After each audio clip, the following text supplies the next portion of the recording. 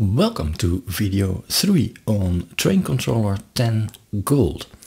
In the first two videos we saw how we can operate a train and how we can operate the turnouts on our switchboard.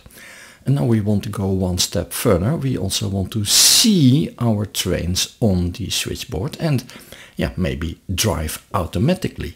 And to do that, what we need is to add blocks like is shown over here, and every block needs at least one sensor, a detector that tells Traincontroller that a train has entered this block. This is actually similar to a real railway where trains drive from block to block and a track sensor detects that a train has entered a block, and then it gets a red signal at the entry of that block. And this train over here can move on. It has a green signal because this block is still empty, but as soon as it arrives over here and this train has not yet moved out, then it will have to stop at the red signal. Traincontroller can do this fully automatic. So what we need is a sensor, a detector, a train detector. Many people use current detection, which means you have to isolate a piece of track, and then if a locomotive is on that track, the motor will draw a current, and some electronics can sense that the current is flowing. And then you have the signal the train has arrived in this section.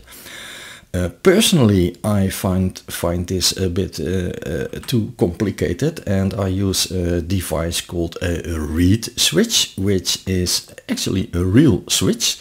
And these two metal pieces are very close together and they react to a magnetic field. If you place these on your track on strategic locations, it might look like this. These are two reed switches which I painted black because that looks nicer. Of course, you can also create a little gap here in these sleepers to lower them a bit, and if you ballast this track you won't even see them. And then under the train you need to place a little magnet, and when the train drives over the reed switch it will make contact, and then we know the train has arrived. Another possibility could be to use optical sensors. That can be done in two ways, with a reflection from under, and then if you put a piece of white paper or aluminium, then it will reflect, or you can use a shine through method. Whatever you use, we need these sensor signals, and they always go to a device that transmits it to the command station via S88 or via LocoNet or via maybe a proprietary data transfer protocol. No matter how, every sensor needs its own address, and then we can read it out. Let's have a look in Traincontroller how we can add blocks to the layout that we created in the previous video. First go to Edit mode and then go to the Accessory tab, and here at the right we find a block. Let's click it, and now my cursor changed to a wrench, and well, let's just click over here, and there we have a block. We need to enter some parameters inside this block, so let's double click it, and that opens, oh, why not double click? Yeah, that opens the block pop-up window. And let's first go to the General tab, where I like to give this block a name. In this case, let's call it West 1. We can give it a maximum speed. Well, this is a dead-end block, so let's do a maximum speed of 40. That means Traincontroller will slow down a train that drives faster to 40 before it enters this block. There is a whole lot more that we can do, but that is for a later video. Let's add the sensor now. In the block editor tab, we can go over here, and this will add a new contact indicator. Yeah, the sensor is called a contact indicator. Let's do it, and we see that it now turns pink. And double click that pink sensor, and there we can make the connection of this sensor. Every sensor has its own address, so we have to connect it to the command station or a specific sensor module. In my case, I use the equals, and I can select S88 protocol with 16 inputs. Yes, that's what I use. And now it has an address of 2 parts. Yeah, that is the module over here, and the pin on that module. I have 16 pins per module on module number 1. Well, in this case 1, 1 is okay, and the next we will make 1, 2, 1, 3 and so forth. Okay, so this looks good. For the rest we do not need to change anything, so let's click OK. I now have my sensor. But I also want to create a stop location. With automatic driving, we not only need to be able to detect in which block the trains are, we also want to tell Traincontroller where to stop them. In this case, when a train drives in from the east, it goes to this block, and the sensor will be here right behind this turnout. And then I want the train to drive on a while and then slow down and then stop just before the buffer.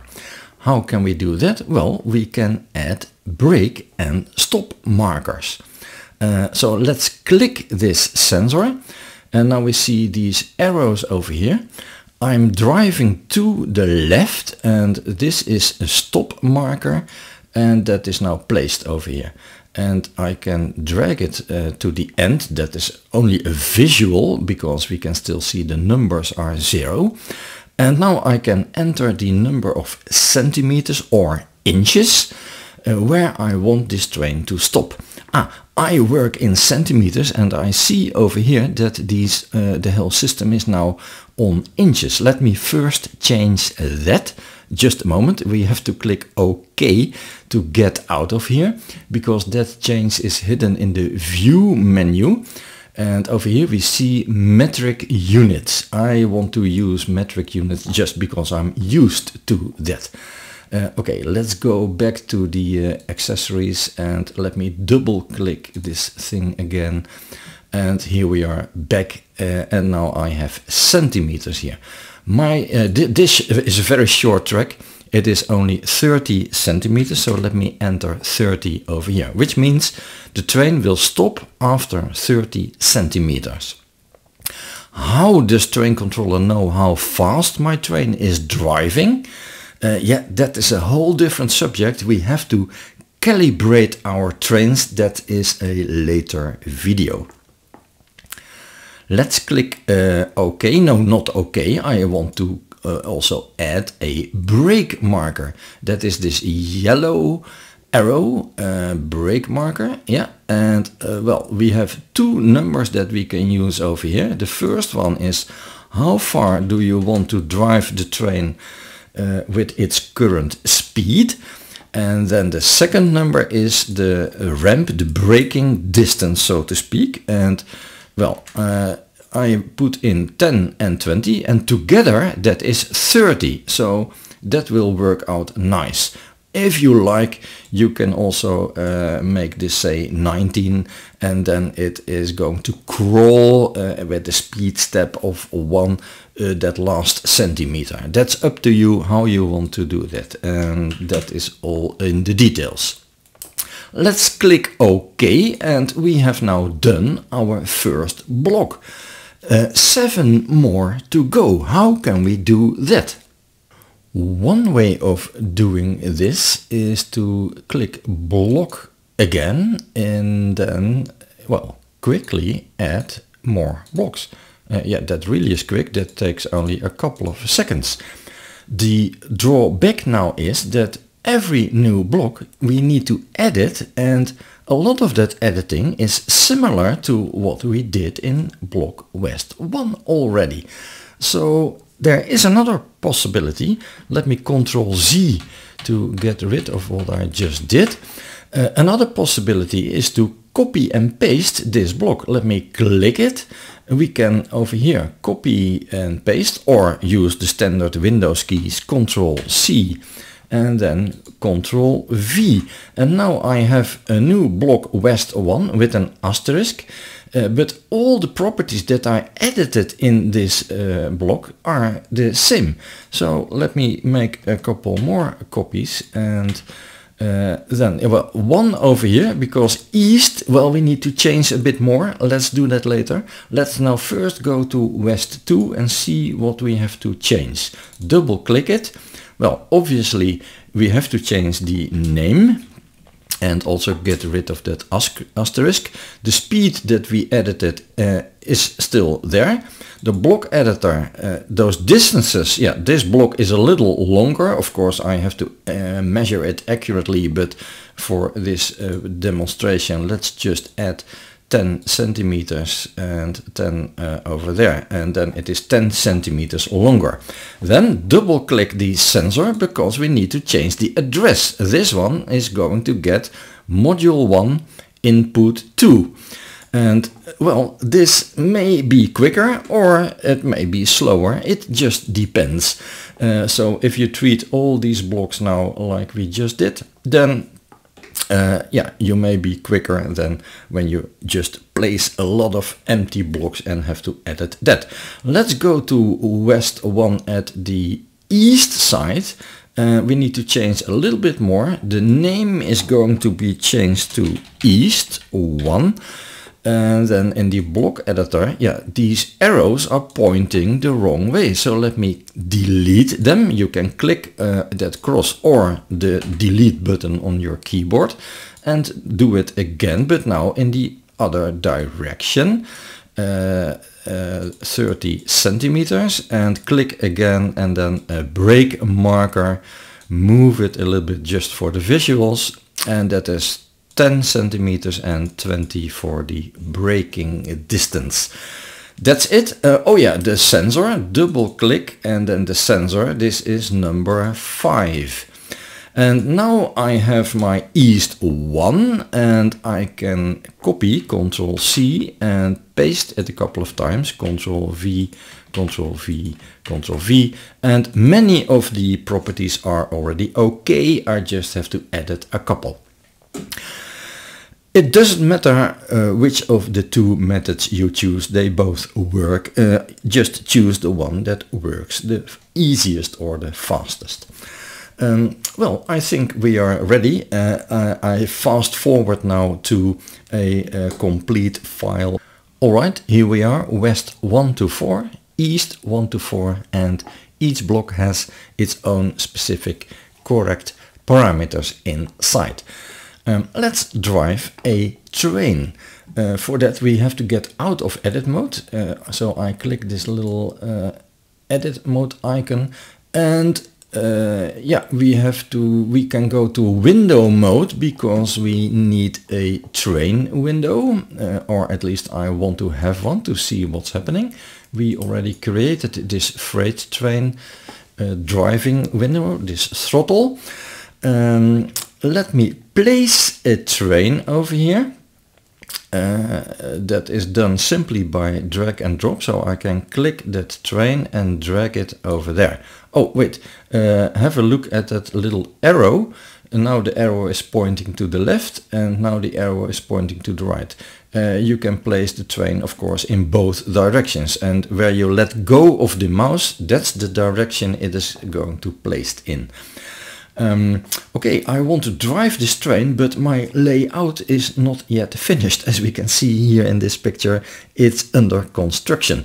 Luckily, the Traincontroller has a command station simulator on board, and we can find that over here. I'm going to open the simulator and press play, which means it's now running. I should be able now to drive this train in this simulator mode. Well, let's do that. I give it a speed, too high speed, much too high, because I wanted to drive 40 in these blocks, but yeah, I'm manually controlling this train. I can do whatever I like manually. Well, after a while, oh yeah, there were some turnouts switched and the train ended up over there. Of course, it's now already bumping into the buffer because I forgot to go to 0. Manually driving, well, you have to look out what you are doing, of course. Let's do some automatic driving. For that we have to click the Operation tab, and over here we find Auto Train by drag and drop, which means we can send a train from A to B. Well, let's try that out. I want to go from East 4 to West 2. Let me click this, and then over here we see if I hold on this block with the mouse cursor, we see a little collection of icons. I am going to drive to the left, so I click and hold the icon to the left. Now I'm going to hover over West 2. Again, a couple of icons pop up. I want to drive to the left, so I let go on that left icon. And look what happens. Automatically it creates a route. The junctions are switched. The signal is green. The speed is now 40. Yeah, that was the maximum allowed speed in these blocks. So it is now driving 40. That takes a little bit longer before it enters that block, but it should be there, yeah, almost right now. Let's just wait. Yeah, I hope it is. Yeah, there it is. The sensor has picked it up. It is slowing down. Oh, and it has stopped at the stop marker. So all is well. Our layout, or at least the demo, the simulation, seems to be working. Our sensors are doing a good job. You see the block turn pink, which means that the block is now occupied. The sensor has detected a train. A job well done. Let's have a look in the next video, yeah, at a couple more ways to do automatic driving. Maybe see you back there, and in the meantime, have fun.